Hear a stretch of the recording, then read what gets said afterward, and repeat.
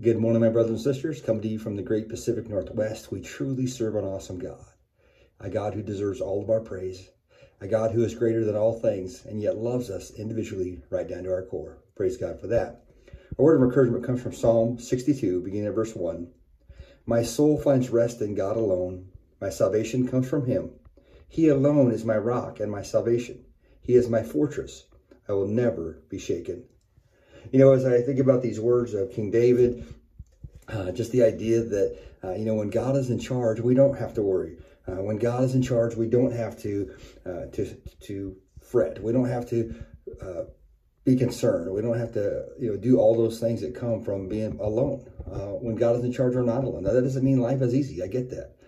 We go through tough things. And when people have to deal with loss, it's just an enormous thing. When people have to deal with the evil in our world, that can be an enormous thing, an enormous pressure, or a violation, or whatever happens against us. But the fact is that when God walks beside us, we are secure.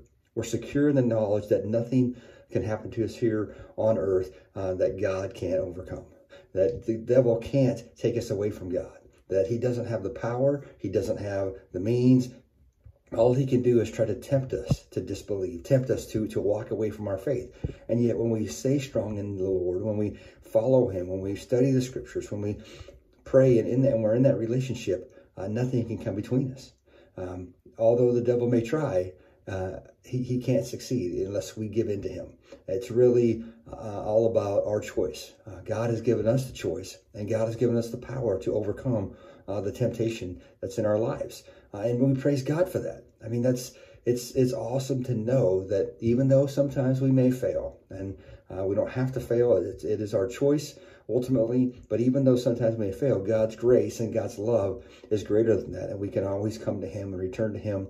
We know that God will always help us with the temptations, the addictions that we face, and God knows right where we're at. And so we can praise God. We can rely on the fact that God is in charge, and our faith doesn't have to be shaken. Our resolve doesn't have to be shaken. We can know beyond a shadow of a doubt right now that God is in charge, that God has a plan, that God will walk beside us through the ups and downs, and that we can go to eternity simply by receiving Jesus in our hearts. And I know if you're watching this, you probably already believe that, but let's be encouraged today to be reminded that. The second part of that is we want to share that message with others. As we go about our business today, as we come in contact with other people, whether it's people we work with or go to school with, or people that are just on the street that we might come across, let's remember they don't know. That there's many out there who've never met Jesus, who don't know the good news of the gospel. And their eyes haven't been turned on yet. The mind hasn't been turned on. They haven't got it yet.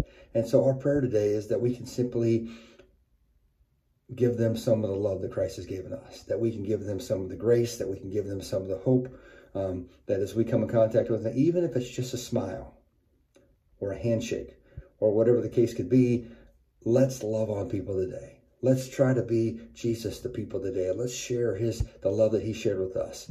And let's just be a blessing to people. Let's see people, or ask God to show us people as he sees them with his great love. Even the worst of sinners is still loved by God. It's still desired that God would bring them, that God would draw them to himself, that they would hear God's call and accept Jesus and turn their life around. There's so many out there today who just need Jesus. And our goal, our hope, our plan as human beings, as children of God, is to share God's love so that the Holy Spirit, when they speak to their hearts, speak into their hearts, and they might give their hearts to Jesus. Wouldn't that be awesome today to be a part of that? I don't know about you, but that would be my ultimate day-to-day, is to be able to lead someone into a saving relationship with Christ. Now, again, I'm not doing the work. That's the work of the Holy Spirit. But I would love the opportunity to pray with them as they make this commitment, as they find this great joy that comes from choosing Jesus as Lord. Father God, thank you for this day. Thank you for the opportunity we'll have to come in contact with your creation. Thank you for those who don't yet know you. And we pray, Lord, that as we come in contact with them, that you would allow us to be a light of your gospel, that your light would shine through us, that your love would overflow into their hearts and their lives, that you, oh God, would get all the glory and all the praise, and that people would come to know you. Father, if it be your will, may we have the opportunity today to lead someone in a saving faith, to to be a part of praying with them, to be a part of the joy that comes across when they are adopted into your kingdom alongside of us. Father, thank you for the opportunity you'll give us today to serve you. Father, please bless those today who need a special blessing, whether it's physical, mental, emotional, spiritual, financial, whatever the needs are. May you match each blessing according to your will. Father, we just thank you for your great love. In Jesus' name we pray. Amen. Well, there you have it. God loves you. As David shared this praise, I hope that you're finding praise in your heart for God today. And let's go ahead and share that with the world. Have a great day. God bless you. We'll see you tomorrow.